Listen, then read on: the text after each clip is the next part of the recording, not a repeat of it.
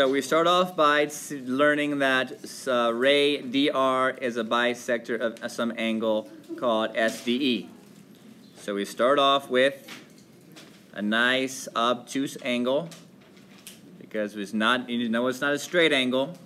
So don't draw a straight angle. SDE and dr is the bisector of this angle. So r is out here. We know that this half is congruent to that half. Okay, next we read that some ray dA bisects that angle that we just made. So here is SDR. So here is the ray, and that bisects this angle. So we use two arcs here. Okay, continuing reading. We read that DC now bisects that angle that we just made, SDA. So we have another ray coming out here, where this smaller angle now is congruent to that smaller angle. Okay, so it looks like that's all the drawing that we have to do. So now we have some algebraic things to put in here. S to D to C is said to be x minus 1.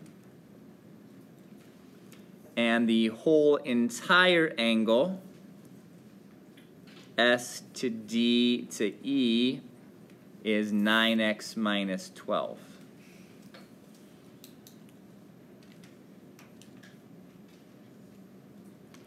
(9x minus 12 degrees). So if I were to take each one of these four angles and add them up, that would have to equal 9x minus 12. So let's go ahead and do that and see where that puts us.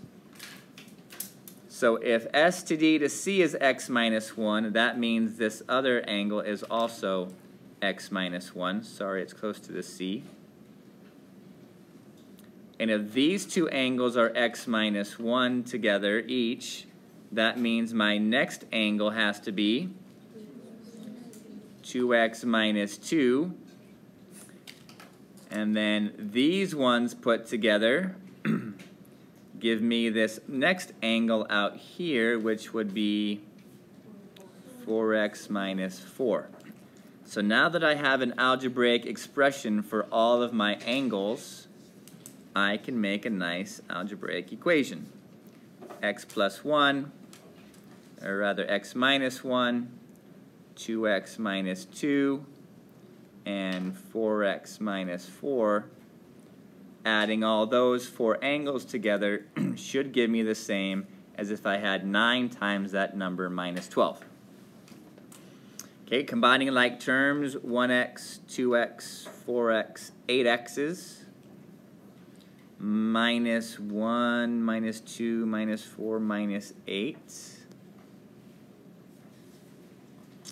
Let's bring the smaller value to the larger value, so that gives me 1x left, and then I'll add the 12, and I find the value of x to be 4.